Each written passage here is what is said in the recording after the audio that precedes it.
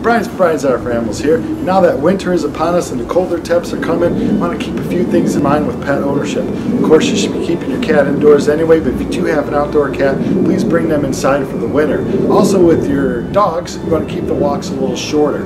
You want to keep their fur obviously a little longer in the winter time, and you want to keep it brushed to allow that fur to be as fluffy as possible on them. Keep them nice and warm. If you're going to get snowfall after the walk, of course, you want to check between their paw pads, their little toes there, make sure the snow hasn't gotten in that. That can cause them frostbite. And also, if your dog is willing to wear like a sweater or a shirt, that also helps them obviously stay warmer on the walks. If you get ice buildup on the sidewalks, you always want to use pet-friendly salt, or you can even use sand. That way it doesn't really harm their little foot pads. And because you're spending less time outdoors, you want to keep them more active inside. And the key to playing indoor is a really cool toy. It keeps them really active. My wife and me both try to work a lot of overtime hours around the holidays, and we're not as home as much as we are usually throughout the times of the year. Nina Pop-Up, our rescue dog here, she does have a little bit of separation anxieties, so the more occupied we can keep her when we're away from her, the more cool life she'll have all around. We found that a good quality toy is really what she wants the best, as you can see here in this footage, her playing around. What she likes to do is tries to get the limbs and the ears off of the stuffed animal as soon as she can, and that's the problem we have with her former stuffed animals that we used to buy for her. The tails come off and soon everything else starts to come off.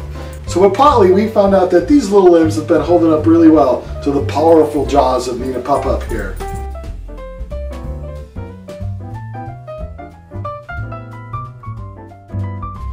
So instead of having to purchase the same little cheap toy over and over and over, it's kind of smarter just to splurge once and get a good quality toy from Polly. Now, if price is always a concern, I got a deal for you. You can type in the code Brian50 and you're going to get half off on all their toys, and they even have some cool holiday bandanas. Again, contact them, potly.com, and use Brian50, and you're going to get half off because you're watching Brian's Art for Animals. And if you're looking for something for yourself, Army Animals clothing line is awesome. They have some great t-shirts. This is one of them here. This is a rabbit driving a tank. He's fully armed. And what they do is they use some of their proceeds, just like I do here when you watch my YouTube videos, send some of that money earned to go help wildlife conservation and animal welfare groups as well. So please read this video's description for the links to these awesome stores and even some more stuff that I haven't mentioned. And as always, thanks for watching.